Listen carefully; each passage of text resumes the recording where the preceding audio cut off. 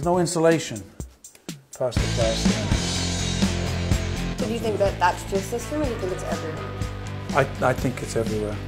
You've got an opportunity here to maybe blow in some insulation. If you're going to do it, this is the time to do it. Hey Haligonia, you're watching DIY Mom. Episode 3, The Demolition Continues. Finding no insulation in this house wasn't the only problem we encountered. We also uncovered a lot of rot in the ceiling of the sunroom. The culprit, the above deck. It was leaking for years and just getting patched time and time again. So what are my options here? Well, I can rip out the ceiling, repair and replace it, or this may be an opportunity to shift what I was going to spend on fixing up the green bathroom. Keep my bathroom renovation as low cost as possible, which means I'm keeping the green tub, and I know some of you out there are really big fans of this green tub, some people not so much, but I'm going to see if I can really elevate it and make it classy and still fun. Which means I'm going to spend the money on doing an extension instead. It's going to cost me a lot of money, but if I can be smart about it, a master bedroom with an ensuite bathroom and a walk-in closet is going to add a lot of value to this house. It's happening.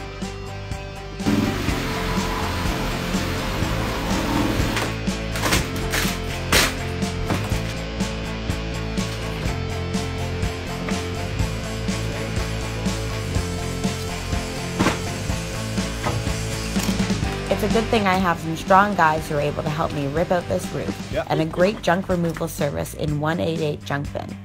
I'm really grateful for that.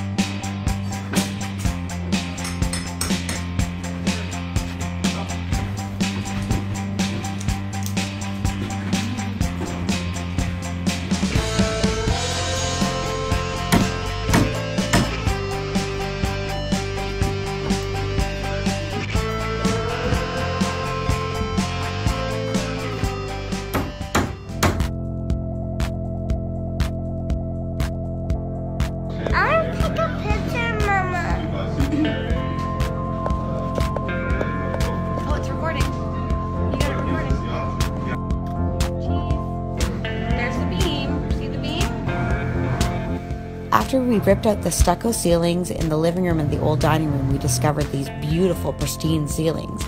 So it seemed like such a shame to cover them back up. Justin from New Way Painting was in yesterday, and he primed the ceilings by spraying them with the Seco Go Prime Stain Killer. And this is a really great all-in-one sealer and primer that's going to cover the knots and keep them from bleeding in our ceiling and do a really nice job of highlighting the rustic wood look that we have. And for the ceiling finish, we're using the Seco Evolution paint, which is a really great high-end paint. And that's going to be how we're going to finish our look for our open concept wood beams here in the living room and kitchen. Thanks for watching DIY Mom, episode 3 of the Welcome Home Project. And tune into Haligonia every Tuesday at 10 a.m. as I navigate my way through this renovation story.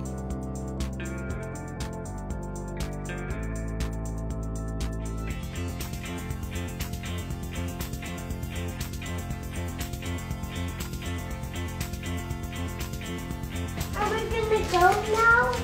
Yeah. You want to get going? Yeah, go. All right. Not to your school?